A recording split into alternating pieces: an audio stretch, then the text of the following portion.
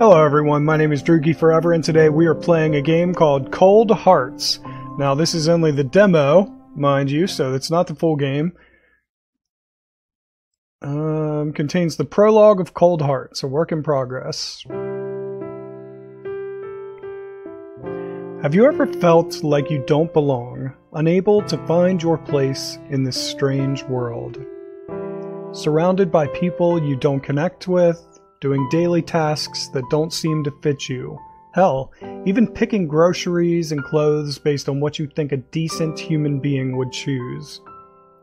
Living the life of an entirely different person with no way to change it.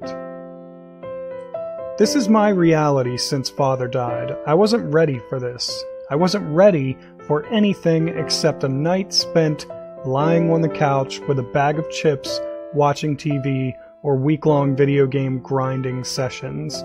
We only had each other, and Father made sure I had both my wallet and fridge full. He owned a shop with household appliances, and I helped him out a few times, but I wasn't really interested in having a job.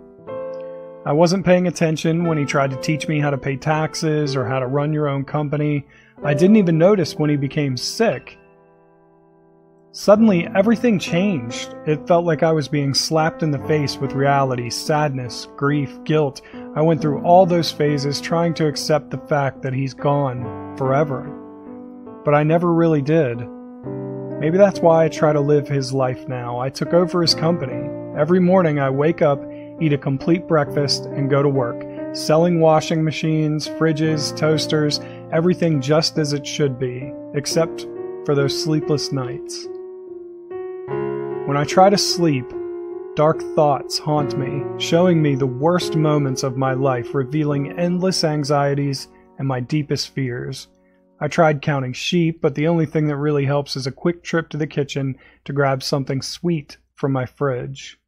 And so we live together in the harmony and balance of a regular schedule, me and my fridge. Every night I come to visit her to ease my worried mind, and then I go back to sleep. Except for one night. The night when my fridge came to me.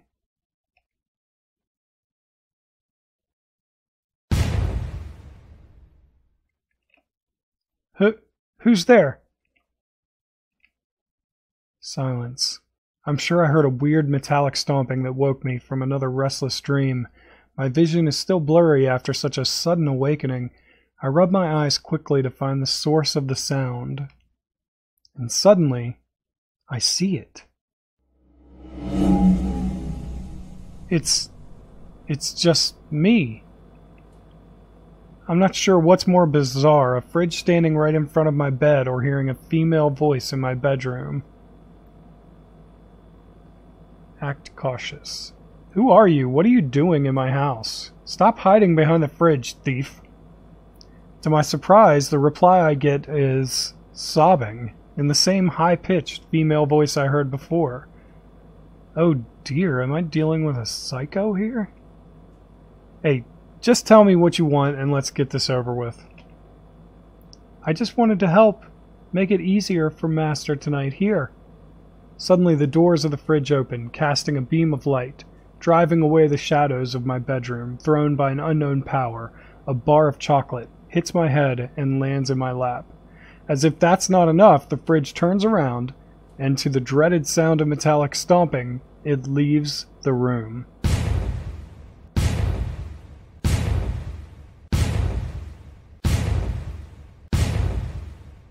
I can't take this anymore. I sink back into the pillows, hoping to wake from this dream. Ugh, that was a weird dream. I hope I'm not losing my mind. I scratch my head and rub my face, trying to wake up. I feel something sticky on my hand, and as soon as I open my eyes, I realize something's wrong. My bedsheets are covered in something brown, and so are my hands, my face, and pajamas. I jump out of bed and quickly remove my clothes in a panic. I know stress can have many effects. I heard about similar disturbances in sleep, but this? If that wasn't bad enough, there's something sticky on the bottom of my foot, too. I raise my leg, hopping to try and stay balanced, and catch my foot. Ooh, it's a dirty chocolate wrapping. I must have eaten it subconsciously while dreaming about that damn fridge. I know about sleepwalking, but sleep eating? Does that even exist? What a mess. Hoping that the chocolate won't leave a stain, I get the washing machine going as quickly as possible. So I hope nothing in here plans to talk to me today. I smile and blush, immediately ashamed of being amused by my own joke. I walk out quickly, trying not to overthink the fact that the washing machine sounded angry. Living without my father taught me to be frugal. Sure, I got this apartment and his shop for free, but I have no idea about running a business. Better safe than sorry. After discovering the melted leftover chocolate still in its wrapping, I decide to put it straight into my fridge. I can always eat it at midnight, right? Stepping through the kitchen door, I hesitate. I'm not sure if I'm ready for another interaction with my fridge. I realized how pathetic I must look like, afraid of my own household appliances. So, are you in the mood to talk today? I tried to make that sound like a joke, but my voice got rather serious unintentionally.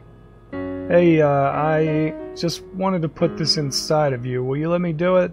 I'll be gentle. I realize how that sounds and am immediately torn between endless shame and a burst of laughter. My face turns red and sweaty. Of course, please do it. That same sweet feminine voice definitely coming out of the fridge. I'm mad. I must be mad.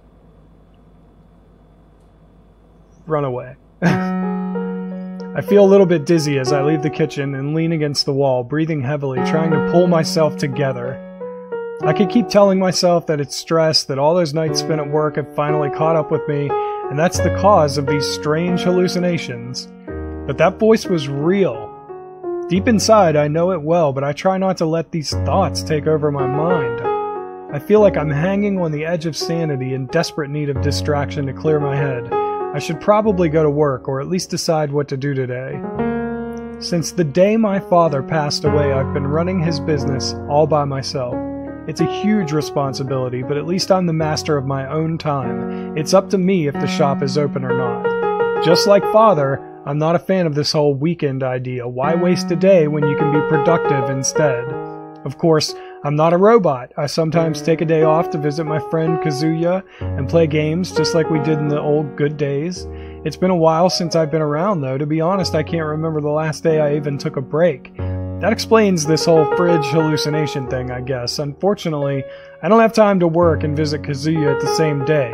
Being the only person running such a huge shop full of household appliances, I have to stay late to do all the paperwork and make sure everything is alright. There's barely any time left to read a book or clean the house. How did my father manage to do all this by himself? Why didn't I help him? It's time to decide what to do. Going to work would be the most responsible idea. That's what my father would do. I'm not feeling well right now, but there is no more sick leave in my life. I have to grow up and face it. Growing up, that also means not keeping everything to myself and learning when to ask for help. Kazuya, my best friend, has always been there for me, so I should maybe tell him about what happened, although I'm not sure how he would react to the fact that I can hear fridges. Maybe he could actually help me. Sometimes I prefer just to stay home and relax, but I'm not sure if I want to risk another conversation with my fridge. Not now. I'll give myself a day or two to find out if I'm really insane before I start thinking about professional help. Let's not overreact yet. Go to work. Yay, responsibilities! It wouldn't come as a surprise if I said I didn't like my job. Of course, no one ever forced me into doing it, but I've grown up enough to know I should be thankful to my father and accept his heritage. I owe everything to him, and even though he's gone now, I still feel like I shouldn't let him down. The store is just a few blocks away from my house, and on sunny days I walk there to calm down and relax. Well, I mostly do that when my nightmares get me out of bed early, although last night was an exception. I actually overslept, so I grab my bike and get cycling. Early morning rituals: open the blinds, dust down the equipment, sweep the floor. It's not a huge retail store, although the customers area is just a part of the building. The other side is a huge storeroom with my father's workshop where we keep used and broken appliances. Fortunately, Father taught me how to make minor repairs of household equipment, So I can always earn money by reselling some junk people leave here. Fascinating, right? Well, there's one thing that makes me a little more cheerful about coming here, and by thing, I mean person. Wait, that sounded wrong. But yeah, there is a certain girl in the neighborhood that I left her fridge with me. It had broken down and she couldn't afford a new one. She was really nice to me when we spoke, and it's pretty rare for customers in a boring store like this to actually smile. Damn, her smile. She's a little bit tomboyish, always wearing a baseball cap with messy hair underneath, and damn, that smile of hers. I haven't finished the repairs on her fridge yet, but I like to imagine her coming here for small talk. Small talk about refrigerators and washing machines. Hey, what else can I hope for? I open the front door and immediately get slapped by a newspaper thrown by the paper boy. Thanks. I sigh and peel the paper from my face. I peek at the cover and suddenly my heart skips a beat. It's her. The baseball cap girl. 21-year-old woman missing. Yuki Honda disappeared on her way to work last Friday morning. She was last seen by her friend in the region of Tonkatsu Bento near the local high school, heading towards her workplace at Soba HQ. She was wearing a blue baseball cap, plain white t-shirt, and blue jeans. If you have any information about the woman, please contact the police at phone number... What? She's missing? She was last seen near my store, so whatever happened to her, it must have happened in my neighborhood, but how? Nothing really happens here. We're probably the safest district in the city. I feel goosebumps all over my body. I didn't even know her name. Yuki. Oh, dear Yuki. Although it's terrible, I guiltily can't help but feel a little excited. Nothing ever happens around here. Hell, maybe I can ask around, talk to some of my customers, and help find her. I can already imagine next week's front page. Shop owner saves baseball cap girl. She also accepts his proposal. Me, shaking hands with the mayor. Boom! Ugh, it's a good thing I don't have a weak heart. It almost jumped out of my chest there. I look up to see the source of the sudden noise and find the delivery man bringing new equipment.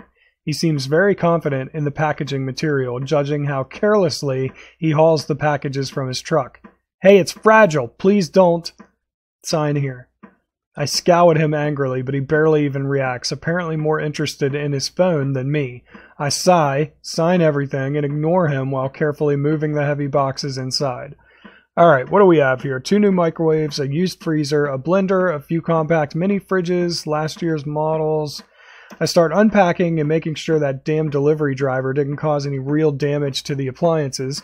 I can't help but notice a delicious smell, something resembling strawberries and cherries and pepperoni? Weird. Oh, I'm so hungry now that I think about it. Apparently last night's chocolate catastrophe wasn't enough. I need to call takeout before... Hello there! Another heart attack. I can't have more than 2 per hour. My first reaction is to frantically look through all the new appliances, searching for the source of my latest mental breakdown. It's probably one of those damn mini fridges. Oh, I swear if one of you starts talking to me. Here, Dumbo, behind you. I turn around and my jaw drops. It's a girl, a new customer probably. My thoughts drift away to Yuki immediately to try some comparison, but I don't seem to remember her face anymore. This girl is radiant. Her perfume reminds me of something really tasty, and oh man, she looks even more delicious. I use all my strength to close my mouth, then even more to try to start a conversation. What can I help you with? My voice sounds so high-pitched and weak she may think I'm a hamster. Yep, here we go. She grins at me like I've just told a good joke. Nothing really, just passing by. Wanted to check all the cute junk you have around here. Don't mind me. She casually jumps away and sits on one of my precious Mecha Helper 3000 washing machines, kicking it with her sneakers as she waves her legs. She looks around, focusing on each and every piece of equipment I have in my store. She leans towards the washing machine right next to her and proceeds to scratch at one of the manufacturer's stickers, still looking around curiously. I want to stop her from destroying my belongings, but her shorts are cropped so high, So is this all you have here, Dumbo, your little paradise of kitchen junk? She leers at me, still scratching with her long, polished nails. What a meanie. No, it's not. I have a workshop here, too, where I repair everything that others didn't care for. I try to make that seem like very important, honorable stuff to do, but she doesn't even seem to be paying attention. Suddenly she jumps off and comes closer to me, swinging her lovely hips as she approaches. Her smell overwhelms me. I can't... So you have more of this junk in the back, huh? Any special backroom junk for your beloved clientele? I gulp very, very loud. Oh dear, don't screw this up. Trying my best to lower my voice as much as I can. It depends on what kind of junk you're interested in. I try to wink, but all my face can do right now is something resembling a nervous tic. The flirty expression washes off her face. Now she looks like she pities me. No, please no. Never mind, I guess. I was just passing by. Goodbye then. She rushes outside and disappears out of my sight before I even realize what happened. I breathe heavily for a few seconds and run towards my washing machines, checking the stickers. Huh. She was scratching at it for some time, yet I can't see any damage. Good then, at least my equipment is saved. Can't say the same about my dignity. Fortunately, there were no other unexpected events throughout my workday. I tend to value normality more and more these days. Am I getting older or what? I close the shop, count the money, and clean up the place a little bit. The sun starts to set as a final sign that I should probably go home now, but I rarely do that at this hour. Home means loneliness and nothing to occupy myself with. When my father passed away, I spent whole nights in the workshop here trying to focus on repairing appliances instead of thinking about how much my life sucked. The workshop is a special place to me, but not in a positive way. It's a place to spend time when I feel lost and depressed, the only way to keep myself sane and refocus my thoughts on something productive, my little personal purgatory. I open the workshop door and a cloud of dust hits my lungs, causing a bad cough. Damn, I should do something about the mess in here. I look around, a desk with an old PC, tons of repair tools obstructing its keyboard, a coffee mug with a cloud of mold popping out of it, boxes full of forgotten documents. Oops. The huge room is cluttered with old fridges, washing machines, and microwaves, some of them totally ruined, others covered with blankets, resembling old, sick people quietly accepting their fate. Wait, am I personifying items again? Brain, please remind me to not do that. Smiling, I admit to myself that this company is far better than any other I've met today. At least they don't talk. Maybe it's because they're mad at me for leaving them here. Do they feel offended? Well, let it be this way. I enjoy the silence quite a bit. I stop smiling when my eyes focus on a fridge on the other side of the room. The blanket covering it has holes, letting dust fall in and settle on its top. I throw it to the side, coughing again. This fridge belongs to the baseball cap girl, to Yuki. I wonder where she is and if she'll ever come back for her fridge. Even if she doesn't, damn, why do I even think about it that way? I still feel obligated to repair it. It's not in perfect condition, but I'm sure I can do something with it. Let me just open it and see. Ugh. It won't budge. I know I've opened it before. What's happened since then? Maybe it's the moisture in this place. I pick up some tools and try to open it using a little bit of force, but it remains tightly shut. I don't want to cause any damage, so I give up. Well, let's start the repair from the back then. My phone's ringtone is so loud. I check my pockets in panic, finally grab the smartphone and look at its display. Oh, not him. Not now. Masato Ibiki, former business partner of my father, and now yet another pain in the ass I have to deal with.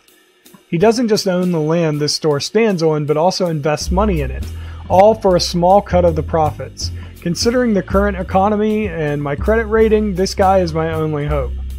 A relationship worth cultivating, or rather one I'm forced to cultivate. I answer the call hesitantly. Why, hello there! What a pleasant surprise! You actually picked up your phone!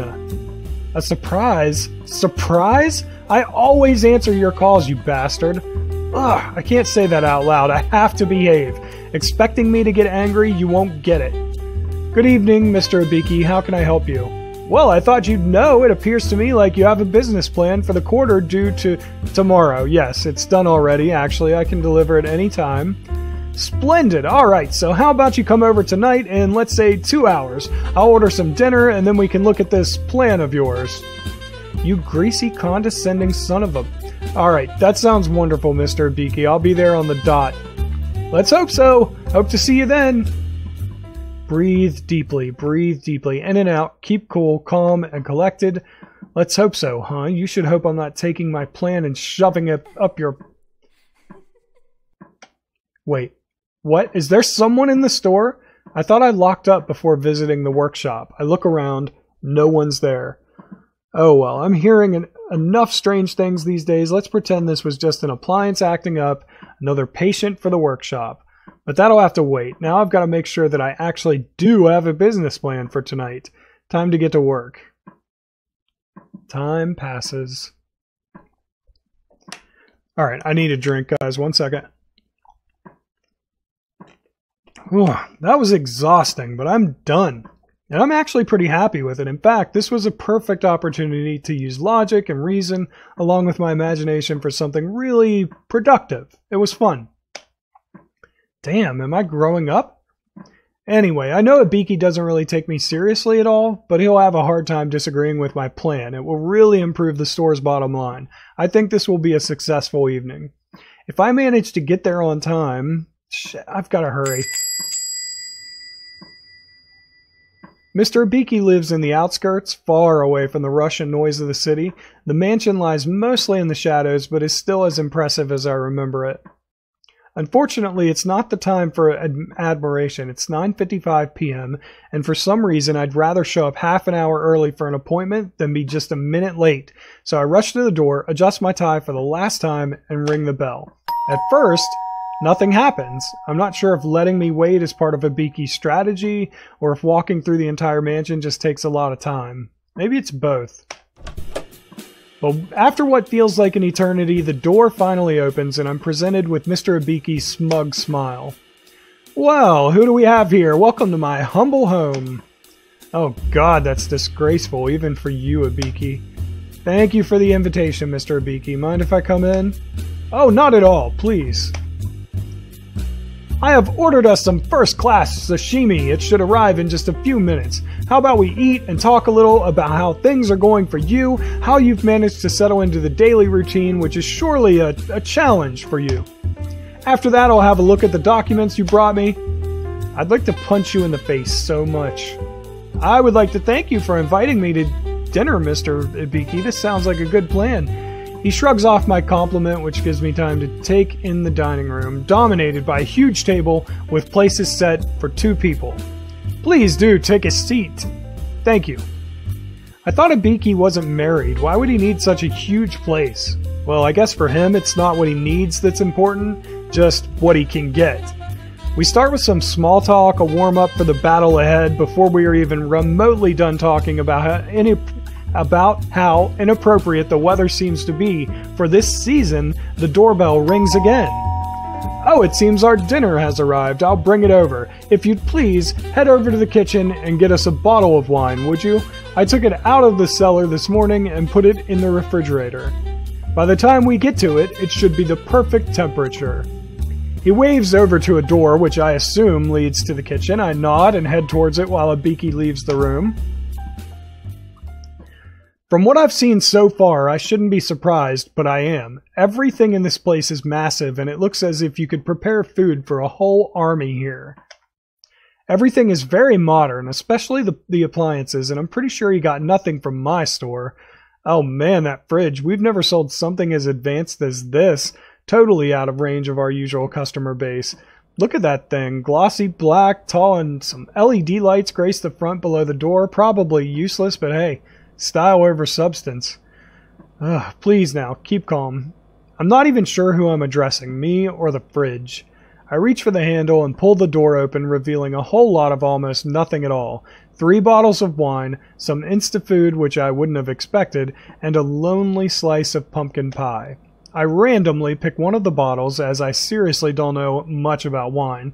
Pretty sure that Mr. Ibiki will draw his own conclusions from that, but come on, it's not like you have to be a wine expert to run a store, right?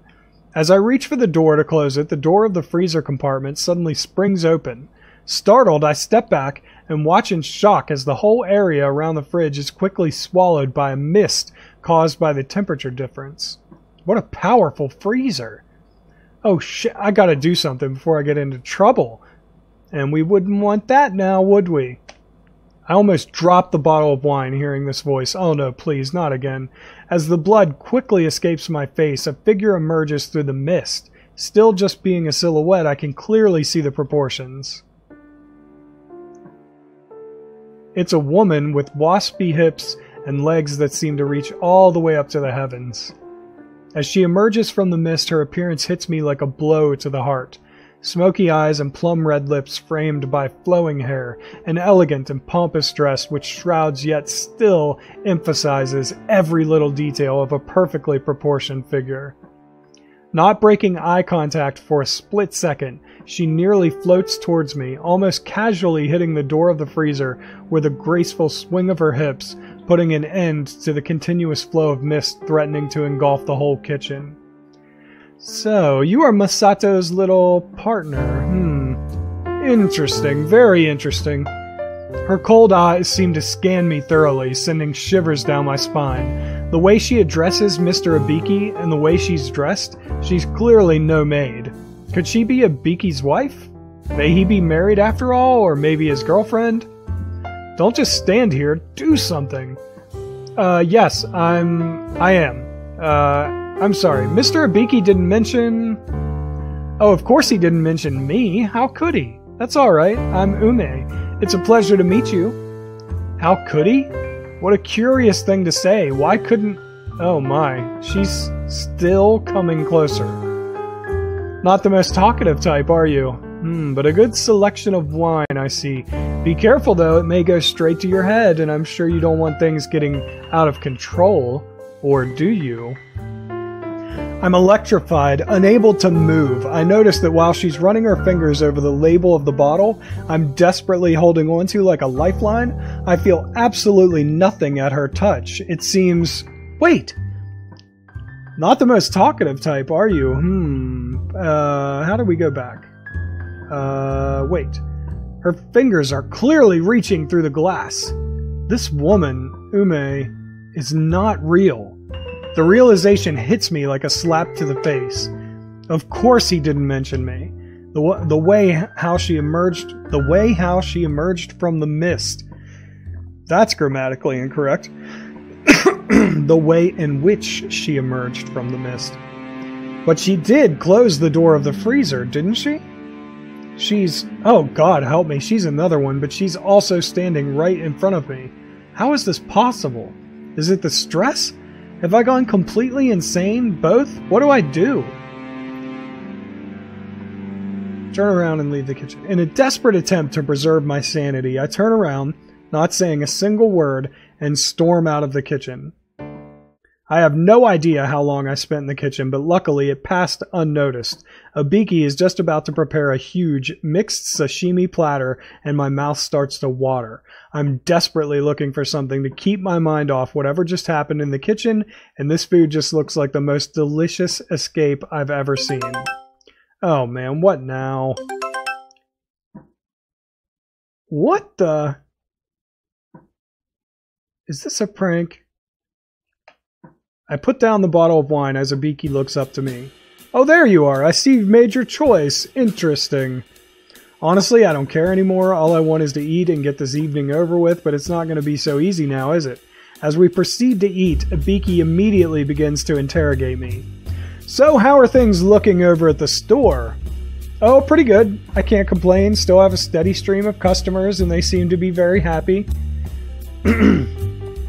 Oh, that's good to hear. I imagine it was hard to pick up where he left off, getting acquainted with the customer base, digging into all this paperwork. No problems with it at all? No, you knew my father. He was an orderly man, and he treated his customers with the utmost respect. Continuing his work couldn't have been easier. It just needed a little bit of dedication. It was no big deal. That was a bit cold, yes. The way Ibiki fails to show any sensitivity towards the passing of my father is just downright pissing me off. I meet his eyes and I see his expression shifting slightly. Is that a spark of recognition? Maybe he feels that he has to test me, make sure that I'm good for this job, and yes, feelings have no place out there. Maybe I misjudged his intentions. As the end of dinner draws near, topics get more casual. Mr. Abiki gives up asking me about the work, and I'm happy about it. Of course, there is still the business plan, but my confidence is growing immensely. Well, that was good. Now how about we have another glass of wine while we look at your project? Sounds good to me. I grab the folder from my bag, open it slowly, and present it to Mr. Abiki. I hold back myself from commenting anything as I don't want to appear too defensive. I think everything speaks for itself, but I'm also ready for his questions.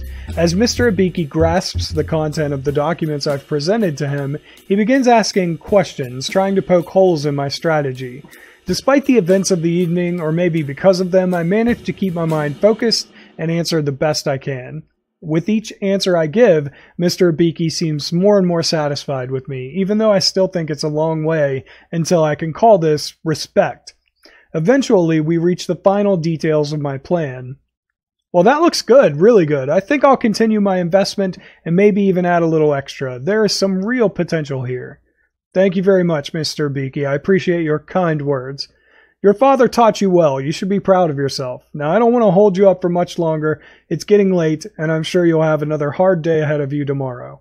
Here, let me bring you to the door. Or should I call you a taxi? That won't be necessary, Mr. Abiki, but thank you. Have a good night. I feel that this relationship could become much better. As I climb on my bike, I feel confident, happy, and almost certain that I'll have a good sleep tonight. Yes, this was a good evening.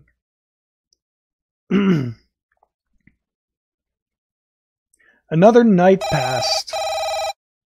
This day started with an unexpected call from City Hall. Apparently, there's a pigeon infestation in the area where my shop is located. They apologize for the inconvenience, but the streets are closed for now. They can't risk another epidemic. I think about people in hazmat suits doing shoes all day. I smile at this thought, but my humor immediately dies after I realize Abiki won't care whether there are pigeons or not. I would most likely be scolded for not opening the shop during the apocalypse, or Pidgeocalypse. Anyway, I should probably use this day to visit Kazuya. I haven't done that in a while, and I could probably use some relaxation in video games. I was sure I could cope with everything myself. Apparently this was a mistake. It's time to confide in a friend, the best one there is, Kazuya. Well, he's the only friend I've ever had. However, this could be an even bigger mistake. Huh? Is my brain switching to autopilot? I'm not really sure how, but I have a phone in my hand, and familiar voice comes from it. Hi, what's up? Kazuya, it's me. I know, caller ID. Remember when the 21st century happened? What can I do for you? I know this may sound absolutely crazy. I think I'm losing my mind. Hey, calm down. Tell me what happened. Nice and slow. A moment of hesitation. I'm not thinking straight. Can I really tell him what happened? Everyone already looks down on me anyway, a hopeless and whimsical dreamer. I see myself wrapped up in a straitjacket already, but then again, Kazuya is my best friend. We could always talk about everything, and on the other hand, he doesn't really take anything seriously. He lives by a simple philosophy. Problem, party hard. Bigger problem, party even harder. You still there? I'm really worried here. Tell me what's up. He sounds honestly concerned. Maybe I should tell him the truth. You wouldn't believe me anyway. Try me. I'm hearing... it's been talking to me. What? The sudden raise of his voice catches me off guard, and in it I can hear an honest feel of desperation. He is concerned, a good friend. It's my fridge, Kazuya. It's been talking to me. A moment of silence. You were right about one thing. Huh? What's that? I don't believe you. I have to hold the phone away from my ear while Kazuya laughs uncontrollably. I'm not sure if I should feel ashamed, offended, or concerned. I can't blame anybody but myself for sharing something as crazy as this. I'm not even sure I believe it with a goofball like Kazuya. But this is one of the most terrifying experiences of my life. I had to tell someone. Finally, the laughter fades. I'm sorry, mate, but you have to admit this is absolutely hilarious. I'm glad you see it like that. I wish I could. Hey, with all that you've been through in the past few weeks, I'm not surprised your brain is taking a vacation in the bizarro dimension. What you need is some serious downtime. Oh, goody. Here we go again. Come over. Let's talk. Have a drink. Don't worry. It's on the house. I'm not really looking forward to drowning this whole thing in alcohol, even if I'm just imagining things. I want to get this sorted out professionally. Then again, I did just call Kazuya, didn't I? My eyes wander through the room and eventually rest on the fridge. On the other hand, right now, everything else seems to be better than another chat with her. God damn it. I'll be there in a minute. I don't need a response. In one fluid motion, I end the call, put the phone in my pocket, and grab my jacket while storming out the door. It's a 15-minute bike ride to Kazuya's place, and I try to keep my focus on pedaling. I don't want to think about it at all. Hell, maybe drowning all this in sanity and booze is exactly the answer I'm looking for. The world around me becomes a blur of indistinct visuals and shreds of sound buzzing through my head like a swarm of angry hornets, enough to keep me from thinking straight. I have no idea how I made it to Kazuya's apartment without having an accident, but I did it. We've got a record here, barely 10 minutes. I'm sweating like a pig in a bacon factory. Well, at least I know Kazuya won't mind that at all. He isn't the cleanest guy either. And sure enough, shortly after ringing the doorbell, I hear some rustling and what sounds like a week's worth of dishes crashing onto the floor, case in point. Suddenly, Kazuya opens the door, almost ripping it from its hinges. The smile on his face is strangely familiar, slightly crooked, and his eyes gleam like those of a psychopath. What on earth have I gotten myself into? Damn it, at this point I don't care anymore. It can't get any worse, I hope. Hey, I must say I didn't expect you this early. Did you take the company helicopter? Come in, let's have a chat. Thanks, Kazuya. I don't mind his remark about the alleged luxury I'm apparently living in, but while he leads me through the mess that barely resembles a living room, I start to realize how he could get envious of the life I was living. Though right now I would not have anything against changing places with him, I clear the couch of TV remotes, game controllers, and a plastic bag of questionable contents. I sit down just in time to see Kazuya plunge down next to me, holding a can of beer in front of my face. He looks at me, waiting patiently for me to take a long sip, probably counting on the fact that booze will loosen my tongue. So, can you please tell me what happened step by step? The beer works quickly, sending a warm feeling of fuzziness throughout my whole body, but I still maintain enough self-control not to make a fool out of myself. But then again, this whole thing was probably just me going insane over the events of the past few weeks. I want to be rational, especially since he still has that awful smile on his face, and it's growing wider with every passing second. Alright guys, I actually need to end this episode here. I hope you're enjoying Cold Hearts, the demo. If you are, tell that like button you want to smash. And don't forget to subscribe. You stay you, I'll stay me, Droogie forever. Thank you everybody so much for watching. I really appreciate it, and I will see you next time. Later.